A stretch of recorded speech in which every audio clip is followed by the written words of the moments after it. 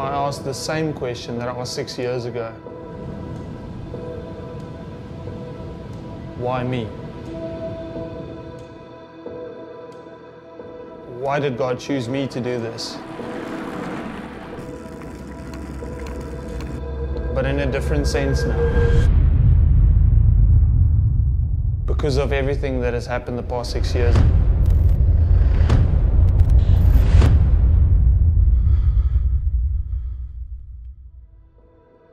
It's extremely rewarding, finally seeing what my calling, what my purpose is.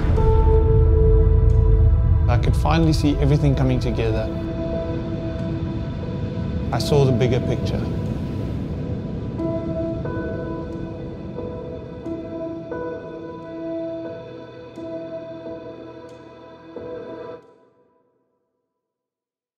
Good morning, guys. My name is Niels Engelbrecht here at Light Lounge Studio, and with me today we've got Alvin, Ace, and Stefan. Guys, the new documentary coming out on Friday. Super Exciting excited. times, man. Finally, After 2 years. Can you believe it?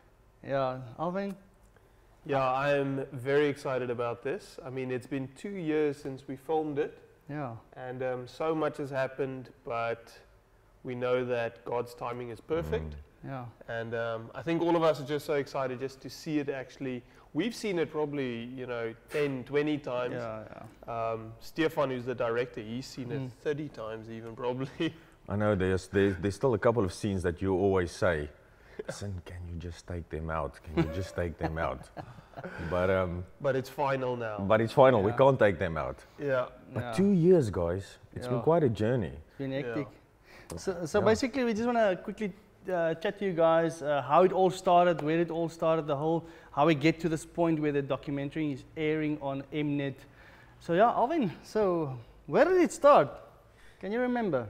Yeah, so I think my first memory of how everything came together was, this was probably 3 years ago. So a year before we actually started filming, Jana reached out to me, which is Niels' wife, and she was just like following what I was doing on social media, looking at the sport, and that was exactly when I just started my YouTube channel.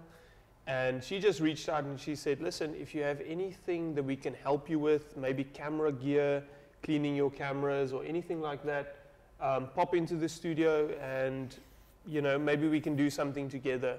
Yeah. And nothing actually happened for a year since she reached out. I forgot about it completely. It was one message and that was it. I think I just gave a thumbs up. And that was about it. And a year later, that's when Niels actually steps onto the scene. Yeah. So basically, for a year long, my wife is like, the Lord just told her, we need to do something with this guy. We need to reach out to him. She's just feeling in her spirit, there's something that we need to do with this guy. And I had no clue. And I was like, no, it's a random message to a guy. And basically, it went on for a year. And she's like, then one night she woke up and said, the Lord just told her, we need to do something. And then I reached out to you. And and we met up.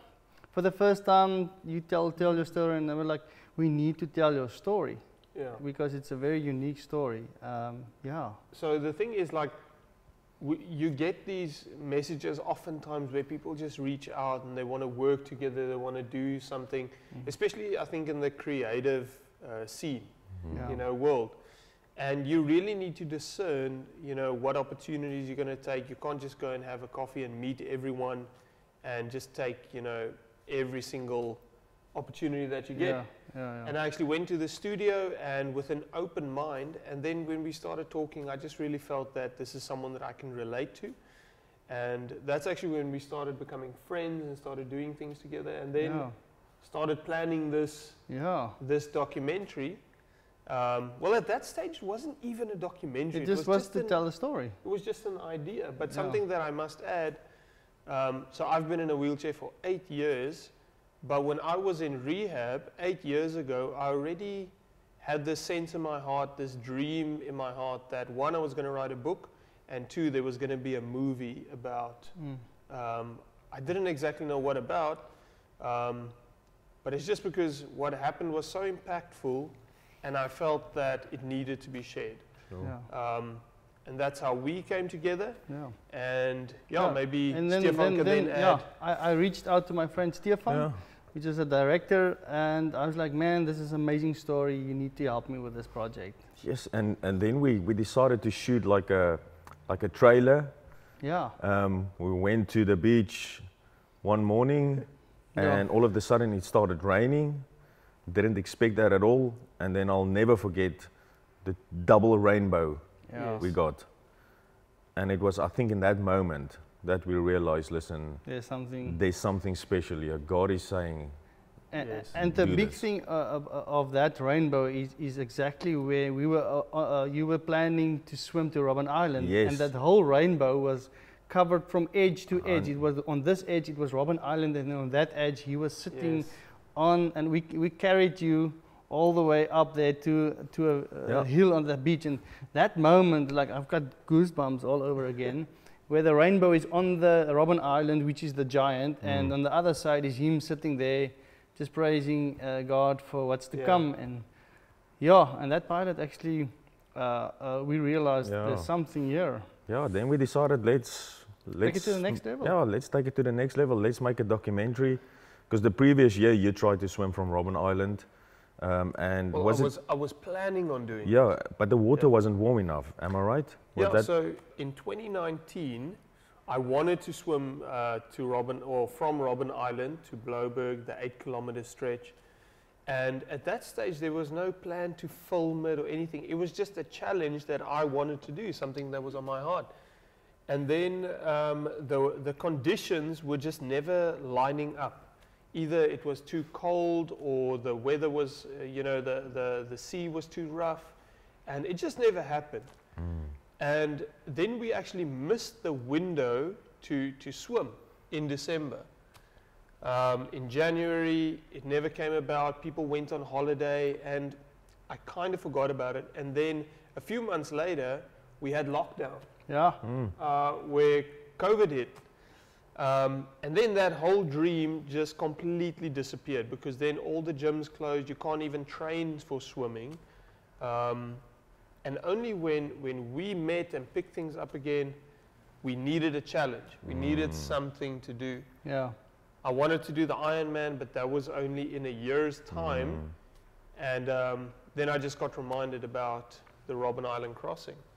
And that became the challenge that we were going to film, that we were going to talk about, because we needed a, correct me if I'm wrong, but like a highlight. Exactly. In this documentary that we need to work towards. Yeah. Yes. So Stefan, tell me, what attracted you to the story, like to tell the story? What was the thing that? I think it's just if you know Alwyn now in person, there's something about him that just it's about never giving up. Yeah. I mean, being in a wheelchair, that doesn't mean that your life can't continue. I mean, you need to find different ways now to continue. You need to find different challenges, and I think that's something that you always try and do is, you try and set yourself challenges to work towards. You're actually trying to show people that, listen, whatever you dream can come true. Yeah. The fact that I'm in a wheelchair doesn't mean that that's the end of my story. This is actually where I start to write my story now. And when people watch the documentary, they will actually see that swimming from Robben Island, I mean, we had our challenges. There were times when we thought it's never going to happen. And up until the day, almost. Up until that day, and I knew all about that, but I couldn't tell you that. Yeah. I mean, because you need to be mentally prepared for that. Yeah. But it was such an awesome journey. I mean, it's Neil is on his jet ski as well that day. I mean, he saved the day. Can you remember? The seas was too rough for them to come out. Yeah. So Adrian, thank you, Adrian, for that. Adrian Pieterse went on a jet ski, and he brought each crew member out to the beach Yeah. just so we can film because the sea was so to rough. film the, from the beach perspective of coming out of the water. Yes, yeah. Otherwise, you would have been on the boat and Yeah, just see 'cause the crew my was stuck. backside Yeah. coming out of the water. Yeah, Yeah, the crew was stuck in the seawater. Yeah, we'll so be on the rubber duck, and there goes Alvin, and we'll be like, okay, Alvin, congratulations. Yeah. And Yeah. the funny thing is, like these little details, that it was so important that Adrian was there helping the guys out, helping the crew out. Didn't you put a camera in a plastic bag as well? We actually to protect it from the waves because it was rough seas. It was. But small details like that. Initially, the plan was that you were never even supposed to be on a jet ski. Yeah. And there was a debate within the team. Yeah. I remember. Things like this, and Neelis was just adamant. He said, no, guys, I am going to I'm go. going on that jet ski. I will be there. Yeah. I'm not going to be on a boat, or I'm not going to wait on shore. Yeah. Thank God you were on that jet ski. Otherwise, we would have been in trouble. So, just like for me, just to see you do that 7Ks, it is just for me so inspiring because I thought you were in open seas, it's rough, it's like, and you just stuck through it. But at the end of the day, you made it, and we were like so glad. Because the story, when you watch this documentary, you'll just be so inspired by just seeing him following the dream and how the Lord just spoke to him and said, listen, you're going to finish strong. I think it's just important to mention this one thing, and you'll see it in the documentary, and I always lay an emphasis on this. I'm not someone that used to swim. After my accident, I learned to swim because God put this on my heart to do the challenge. And I think it's very important because when God gives you a dream, you need to partner with God. It's said of Abraham that he believed God and was counted to him as righteousness. So the fact is that when God put it on my heart, I just believed him. I said, okay, Lord, this is what you said. We're going to do it. And the rainbow also signifies God's faithfulness to fulfill 100%. the promise. Amen. Amen. And that was why it was so significant to us. We knew that God's hand is on this documentary. And it's such a beautiful testimony to share how this documentary, how everything came together, how to get the funds for filming these things. It's definitely not a cheap venture. No, definitely. But I also want to add to that is that if God lays something on your heart, I mean, it doesn't mean it's going to be easy. Absolutely. Because you will see in the documentary, it didn't come easy. I mean, we had many challenges. But, I mean, that's also, I think, maybe God testing you to see whether you are strong enough and you are willing enough to trust Him, to do this. God spoke to you many times, and if you guys can follow his YouTube channel, Alvin Ace, there's stuff after the documentary. There was just stuff started happening. Just share a little bit of that, and just where your head is at with your ministry, because I've been filming a lot of these events. Let's call it healing sessions, and God's just busy using you in such a remarkable way. Let's chat about your YouTube channel for a bit. Yeah, so it's the funny thing is when I started doing Ironman and the Comrades and swimming Robben Island, and I really love it. It's something that the Lord has put in my heart. I just love these challenges. I love sport. I love training. I love being active. And you'll see all of that in the documentary. And always, I thought and understood that, we're all searching for purpose and calling. And I thought that was the main focus, to just focus on that. And I never even considered ministry, sharing testimony, preaching the gospel. And, never even to mention prophetic ministry or healing ministry and deliverance. And then after the event, after the swim, doors started opening for ministry in inexplainable ways that I never thought possible. And it's kind of like I discovered this whole new side of how God actually wants to use this whole life journey, this whole testimony and everything. So oftentimes we think that we're going down one path and we think that's the main focus, but actually I found that it's just a stepping stone. Yeah. It's just an avenue, it's just a vehicle of how God is using me at this moment for His glory. Yeah. But some interesting things have really been happening since after the swim, I would say. The doors started opening. I was always confident in how God speaks to me personally, and I think we all have a relationship with the Lord where you know what He's saying to you, guiding you, directing you in your life. But I never thought that I would actually end up in a ministry of, you know, specifically prophetic ministry or healing ministry. And just as you have natural gifts, you also have spiritual gifts. Yeah.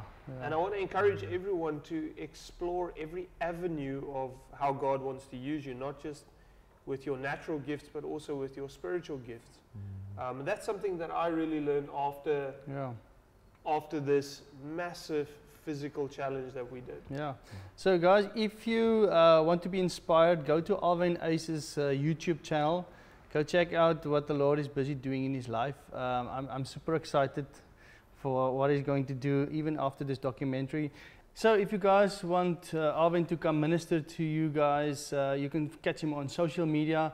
You can go on the website alvinace.com. And yeah, for last words from you guys, super excited. Friday, just tell us, when is it airing, Stefan?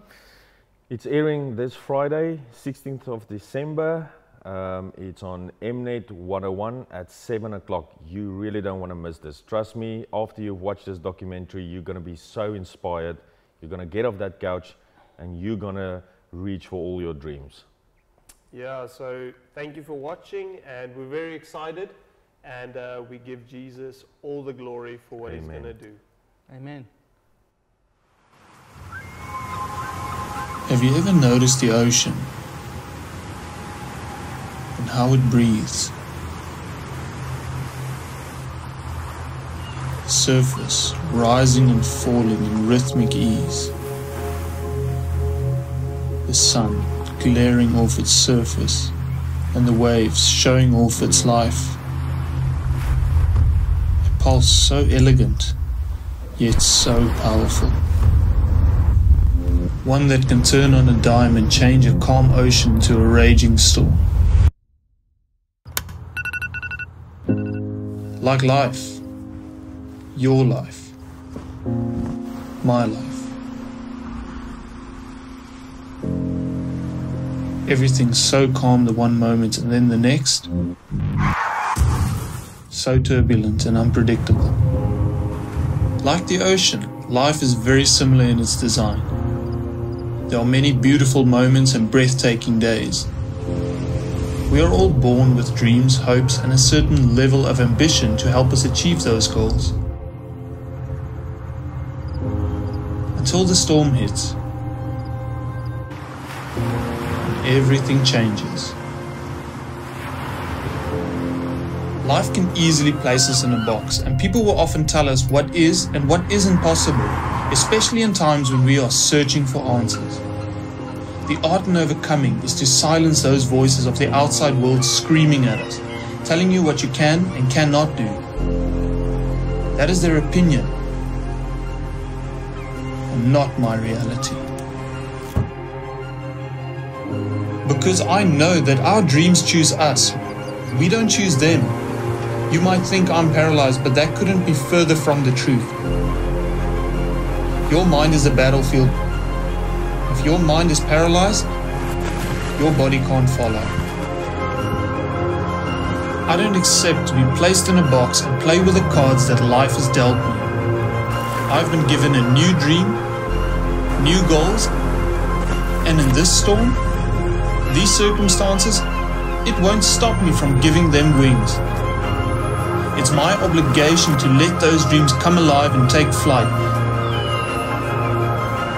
Because everything I ever needed was inside of me all this time.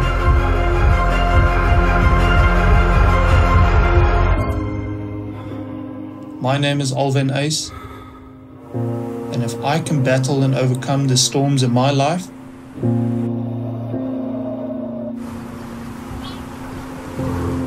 so can you.